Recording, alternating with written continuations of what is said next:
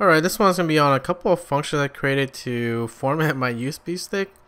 You can use it on hard drives and SD cards or any other storage media too, but mainly I use it for my USB flash drive and stuff like that. Anyways, how does this work? So pretty simple. I call it format to USB, and we have a couple of file systems here. So ext2, 3, and 4 is Linux, and we have a FAT32 is kind of like a universal, and then we have like a Windows mkfs here.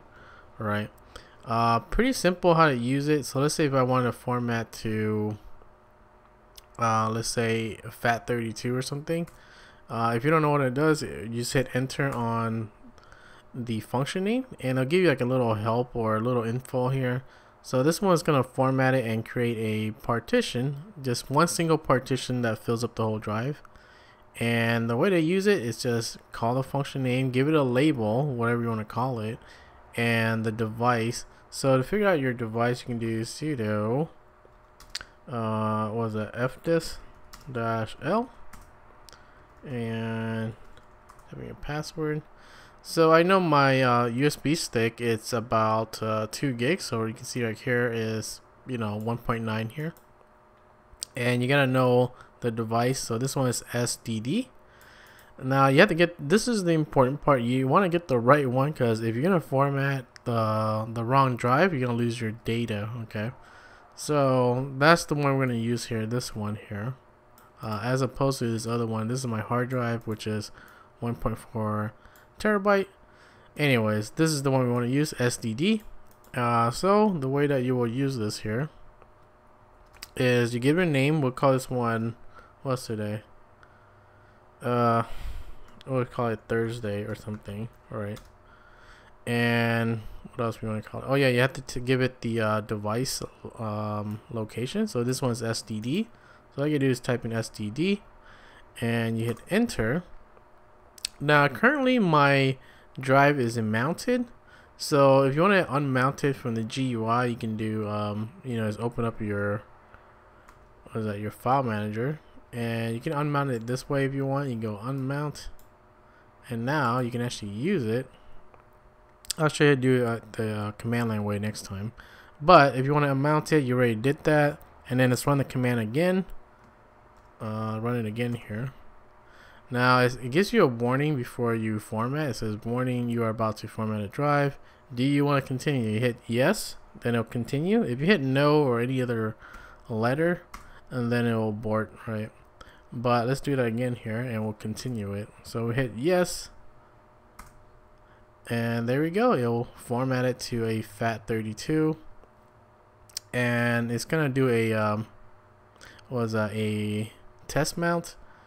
And it's gonna give you permissions, so you can have read-write permissions to all users, groups, any user. Okay. Anyway, so now we have our, I think we should have it right. So now it's called Thursday, and you can actually create a new folder, new documents, whatever you want on your USB stick here. Pretty simple. And let's explain the script here, or the functions. Where is it at? Let's see here. So this one I called it what was it, format to USB. So you have extension 2. I think we can zoom out a little bit here. Alright, so this is extension 2. So the first part is just giving a little usage and explanation what it is, and this one is to test it if it's if your flash drive is already mounted, and it will warn you to unmount it, right? And this one is to list out all your drives when you have this prompt here. So this prompt will tell you if you want to continue or not, and you can actually double check with this to see if the drive that you want to mount, the drive that you want to format is the one that you want. Otherwise you delete the wrong one. Okay, and this one is passing these I guess you can call the arguments, I'm not sure about how you say it, but it's passing all these things to fdisk, and fdisk is like a interactive way to create partitions.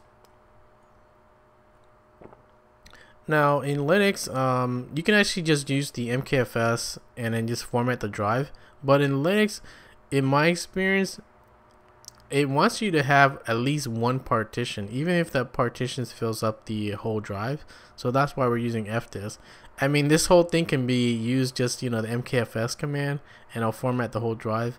But like I said, they want you to create at least one partition. That's the reason why I created all these other junk in here, because it wants you to create a partition. If it didn't, I would just use the mkfs.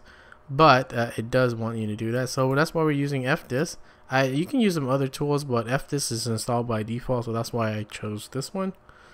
Anyways, what does it do here? Basically, this is kind of a lame way to do it, but the first part is that it's gonna actually delete any existing partition 8 times. I don't know if there's a way to do it like all the partitions, so I just did it 8 times here. So basically what it does is that it'll hit D enter, so we have D enter, and then the default thing is to delete the first partition, so that's why we have D enter and then enter, so that's why you have like a little space here, and it does that 8 times, so that's why we have it 8 times here, right? And then once it gets to this other part here, this other part is, what is that?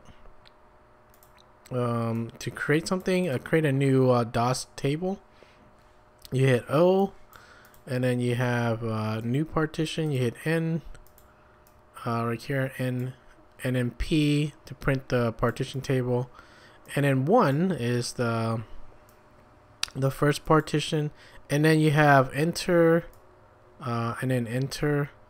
That is to have the, what is that? The start of the partition and the end of the partition, the defaults. All right, and then it writes it out. Pretty simple. It writes it out. You don't need an enter at the end, because echo by default, without the -n flag, will do a new line anyways. So that's why we don't have an extra /n at the end for enter. And then after that, it will pass it to fdisk, right? And it will format the whole drive. Well, not format, it will create the partition and then exit. Down here, this is where it formats it. It will use mkfs ext2 here, or whatever other ones you have. So format it, and then it will do a test mount, because by default when you're creating a what is that, when you format a drive, it will not give you read and write permissions unless you're like root or something like that. So that's what we're doing here. We're doing a creating a new folder, we're mounting it to that folder, and then we're giving chmod 777, which is read write execute to all, what was that, all users, groups, and all the users, right? And then we unmount it and we delete that folder. So that's basically what it does there. And pretty much it's the same thing with all the other ext2, 3, and 4. The only thing that's different is the commands are mkfs ext3, this one is ext, what was that, 4. So those are the only difference between there. But once you get to fat32, it's a little bit different, because in here, what was that? In here, I mean, most of it is the same, like, you delete the partition, so on and so forth. But once you get to the partition type, because by default when you're on Linux, the default partition type is Linux, but if you want to change it to a different one, like this one, we wanted to use T, right? T, and this one is to change the partition type, and we change it to B here, and B stands for Windows 95 FAT32 here, and that should work like with any OS, because they all support FAT32. And then you write it out, and in here with FAT32, they like their names to be capitalized. So if you give your something lowercase, then it'll convert to uppercase. So that's what I did there for that portion. And then it'll format to FAT32, so on and so forth. And with NTFS, it's pretty much the same as FAT. It's just that the difference is what was that? The difference between that is that the file types or the partition type, it's a 7 because we wanted to use NTFS. I mean, this one supports the other ones too, like extended FAT, but we wanted to use NTFS and anything else in here. And then you run the mkfs command for NTFS and it'll format it. Pretty much it, really. Anything else here? Oh yeah, this warning part here. I wanted to have it to be bash compatible and ZSH, and I think it works with some other shell too, but that's the way I did it here for the warning part here, or the last you know, effort to cancel out before you type in your password and everything. So I did it this way. That's about it really. So let's give me an example again after you have it all set up. Let's say we format it to, what do we want to format it to now? So right now, what do we got here? So right now it's mounted as a FAT32, right, a VFAT here. But if I want to format to, let's say, ext2 or something like that, I can do, let's do it again here, format what was that, to ext2. We'll do a Linux this time. And what do we want to do? We'll give this a name. We'll call this one, I don't know, Moon or something, right? And the drive was SDD, right? Now you can see that if it's mounted, last time we did it with the GUI way. Let's say you want to do it the command line way. You might have to use sudo, but in this case mine is not mounted as sudo, so we can do umount to unmount something, and then we want to unmount this location here, right?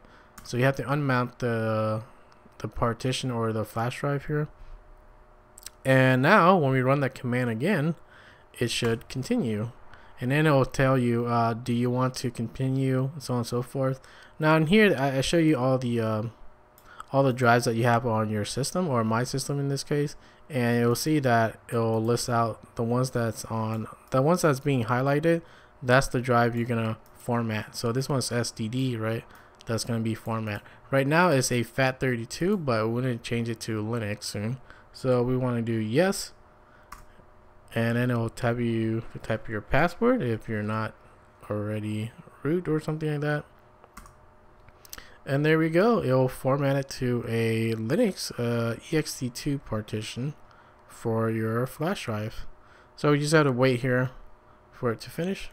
And there we go. It's finished. You can actually check it out with your GUI if you want. So right now it's called Moon, and we can actually read and write in here, right? So on and so forth. There we go. That is the whole function, and I just got lazy of doing it the manual way, and I didn't want to do it the GUI way either, so I just created that. Anyways, if you like that, you can go and use it. That's it for this one.